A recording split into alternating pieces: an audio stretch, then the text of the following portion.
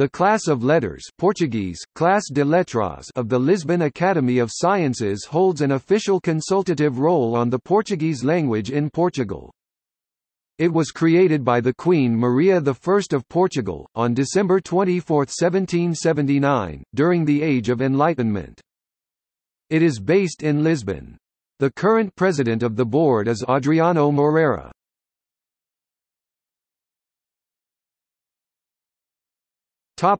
See also: Academia Brasileira de Letras, International Portuguese Language Institute, Sciences Academy of Lisbon.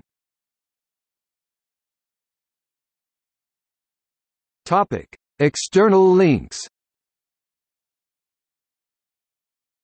Official website in Portuguese.